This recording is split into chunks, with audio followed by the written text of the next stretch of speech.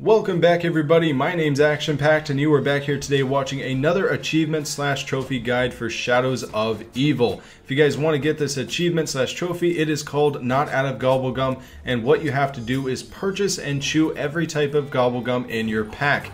You can actually customize your pack while you're in the zombie lobby, but it is not necessary to do this exact trophy slash achievement. So you can see there I went up to the machine, I purchased it, waited a second or two for it to spit out the piece of gum. I went up to it and then grabbed it, put it in my mouth, and then when I wanted to activate this specific type of gum, and I'm saying that because you don't have to do it for every specific type of gum, but yeah, here I click up on the D-pad to activate it. Some of them just activate right away, and you'll see that with the next two gumballs after this one. But you can see here I grab it again, and I just go through the same thing up on the D-pad, and I had a quantity of 2 of these, so I just kind of speed through the gameplay here just to kind of show you guys, like, okay, it has a little time limit to it, and it kind of goes around in that circle in the bottom right of the screen as it's kind of going through. But on your screen it will be a lot slower depending on the ones that you grab.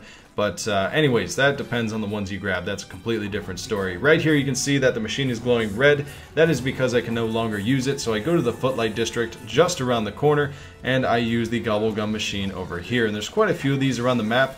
If you want to find another one, there's also one in the Canal District. That is probably the next closest one that you can find. You get there by going outside the spawn and going left over the bridge and buying the door, and then from there you just kind of keep left and you'll find it by going over another kind of bridge or two.